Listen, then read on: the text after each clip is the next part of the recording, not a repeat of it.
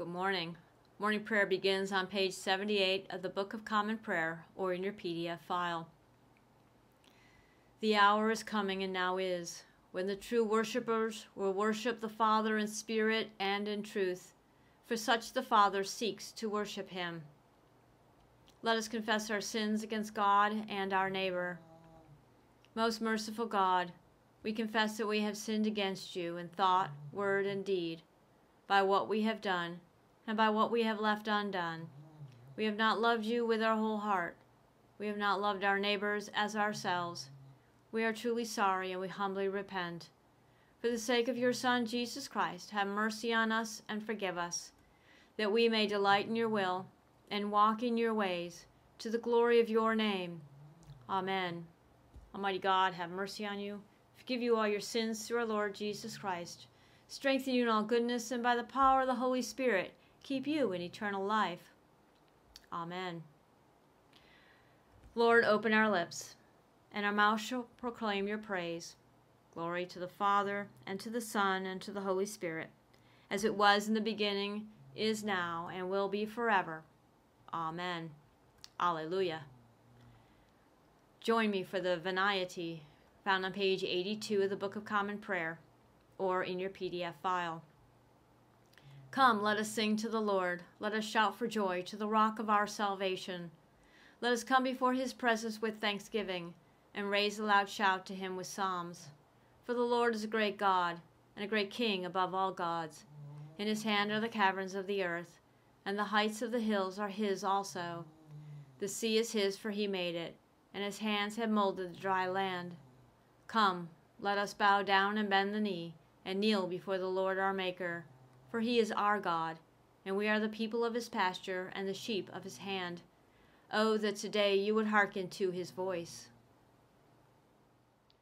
The psalm appointed for this morning is Psalm 88, beginning on page 712 of the Book of Common Prayer, or in your PDF file. We will read it in unison. O Lord my God, my Savior, by day and night I cry to you. Let my prayer enter into your presence. Incline your ear to my lamentation. For I am full of trouble. My life is at the brink of the grave. I am counted among those who go down to the pit. I have become like one who has no strength. Lost among the dead, like the slain who lie in the grave, whom you remember no more, for they are cut off from your hand. You have laid me in the depths of the pit, in dark places and in the abyss. Your anger weighs upon me heavily, and all your great waves overwhelm me. You have put my friends far from me. You have made me to be abhorred by them. I am in prison and cannot get free. My sight has failed me because of trouble. Lord, I have called upon you daily. I have stretched out my hands to you. Do you work wonders for the dead? Will those who have died stand up and give you thanks? Will your loving kindness be declared in the grave, your faithfulness in the land of destruction? Will your wonders be known in the dark, or your righteousness in the country where all is forgotten? But as for me, O Lord, I cry to you for help. In the morning my prayer comes before you. Lord, why have you rejected me? Why have you hidden your face from me? Ever since my youth I have been wretched and at the point of death. I have borne your terrors with a troubled mind. Your blazing anger has swept over me. Your terrors have destroyed me. They surround me all day long like a flood. They encompass me on every side.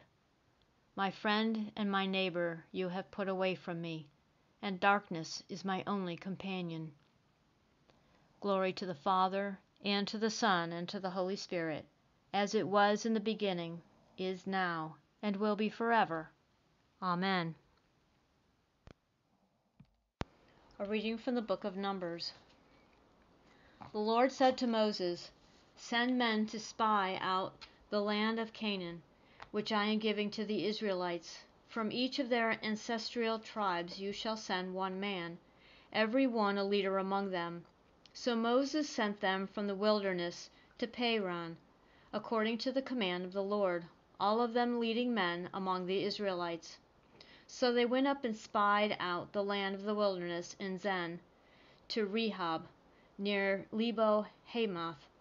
They went up to the Negeb, and came to Hebron, and Ahiman, Sheshai, and Talimai. The Anakites were there. Hebron was built 7 years before Zoan in Egypt. And they came to the Wadi Eshcol, and cut down there a branch of a single cluster of grapes, and they carried it on a pole between them. They also brought some pomegranates and figs. That place was called the Wadi Eshcol, because of the cluster that the Israelites had cut down from there. At the end of the 40 days they returned from spying out the land, and they came to Moses and Aaron, and to all the congregation of the Israelites in the wilderness of Paran at Kadesh. They brought back word to them, and to all the congregation, and showed them the fruit of the land. And they told him, "We came to the land to which you sent us. It flows with milk and honey, and is its fruit. Yet the people who live in the land are strange, and the towns are fortified and very large. And besides, we saw the descendants of an Anak there. The Amalekites live there in the land of Negeb. The Hittites, the Jebusites, and the Amorites live in the hill countryside. And the Canaanites live by the sea and along the Jordan." But Caleb quieted the people before Moses and said, "Let us go up at once and occupy it, for we are well able to overcome it." The word of the Lord. Thanks be to God.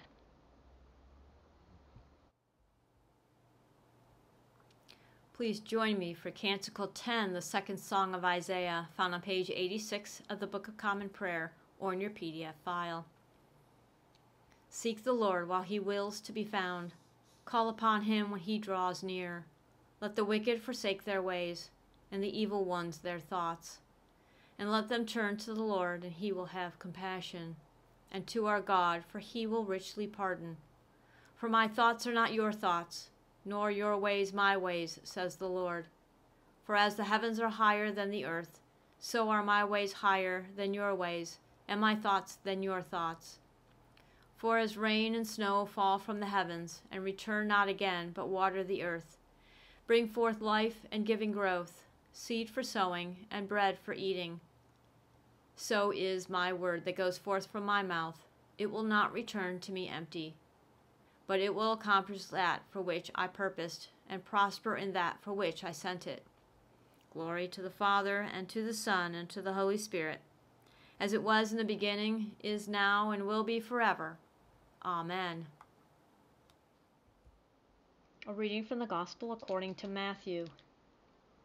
Peter came and said to Jesus, "Lord, if any member of the church sins against me, how often should I forgive? As many as 7 times?"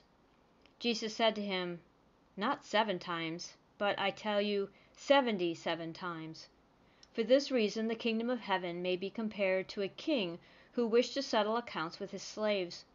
When he began the reckoning, one who owed him 10,000 talents was brought to him, and as he could not pay, his lord ordered him to be sold, together with his wife and children and all their possessions, and pay back to be made.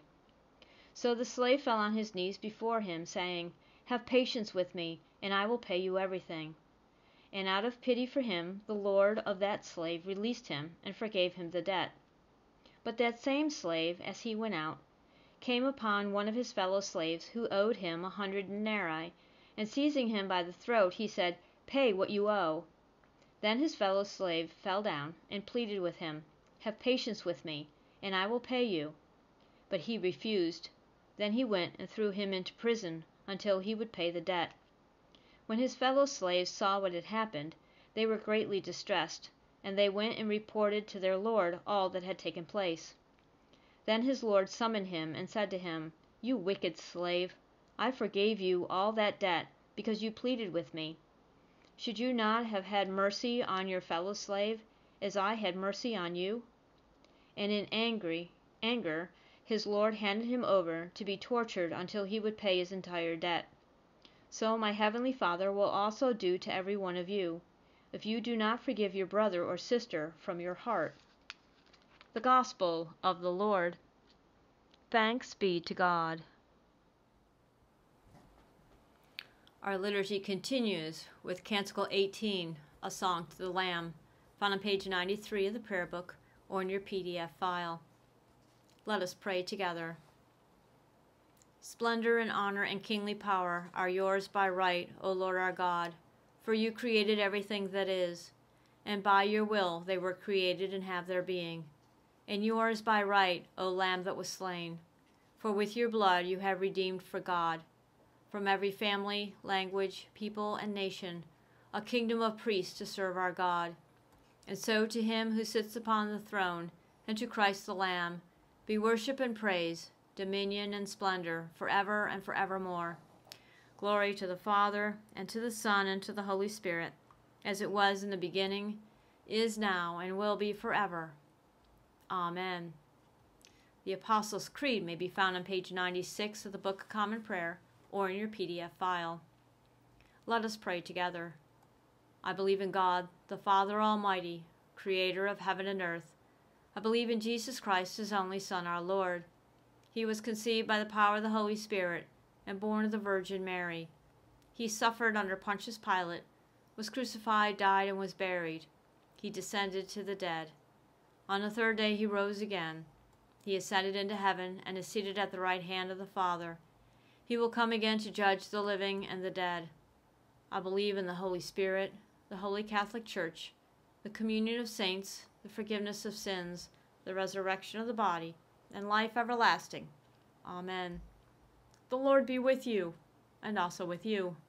Let us pray. Our Father in heaven, hallowed be your name. Your kingdom come, your will be done, on earth as in heaven. Give us today our daily bread. Forgive us our sins as we forgive those who sin against us. Save us from the time of trial, and deliver us from evil. For the kingdom, the power, and the glory are yours, now and forever. Amen. Our liturgy continues with Suffrages A, beginning on page 97 of the prayer book, or in your PDF file. Show us your mercy, O Lord, and grant us your salvation. Clothe your ministers with righteousness. Let your people sing with joy. Give peace, O Lord, in all the world, for only in you can we live in safety. Lord, keep this nation under your care, and guide us in the way of justice and truth. Let your way be known upon earth, your saving health among all nations. Let not the needy, O Lord, be forgotten, nor the hope of the poor be taken away. Create in us clean hearts, O God, and sustain us with your Holy Spirit. Almighty God, whose most dear Son went not up to joy, but first he suffered pain, and entered not into glory before he was crucified, mercifully grant that we, walking in the way of the cross, may find it none other than the way of life and peace, through Jesus Christ our Lord. Amen. Lord Jesus Christ, you stretched out your arms of love on the hard wood of the cross, that everyone might come within the reach of your saving embrace. So clothe us in your Spirit, that we, reaching forth our hands in love, may bring those who do not know you to the knowledge and love of you, for the honor of your name. Amen. I invite your prayers of thanksgiving and intercession, either aloud or in the holy silence of your hearts.